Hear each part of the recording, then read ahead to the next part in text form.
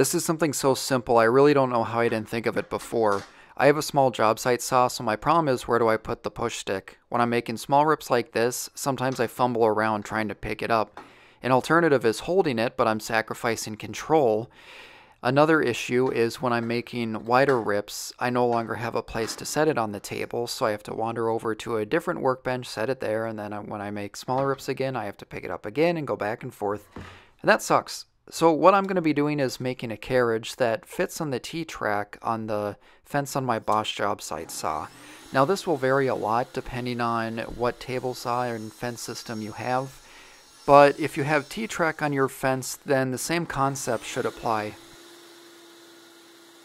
I have to cut two side pieces for the carriage. These have to ride just above the table, so I'm going to be measuring to figure out the whole location for the T-track bolt.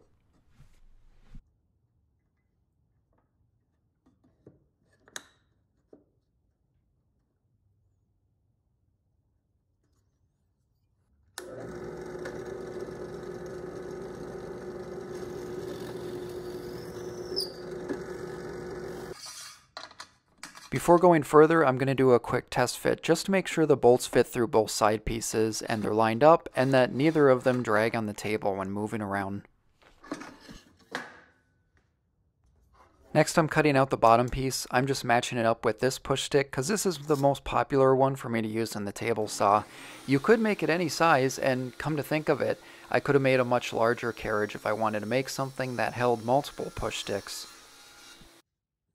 For assembly, all I'm doing is gluing together these three pieces and using pin nails to help clamp things together until the glue dries.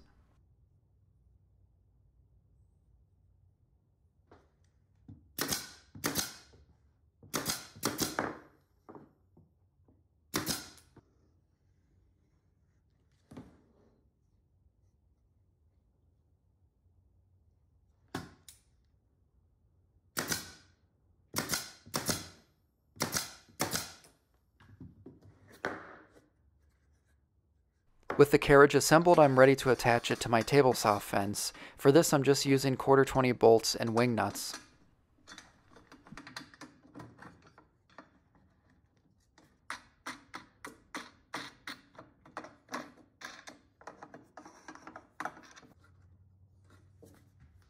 Now with it attached, let me show you how this works. As I'm making rip cuts, it's easily accessible right there next to the fence for me to grab, and if I'm making wider cuts, it stays on there even though there's no more room on the table.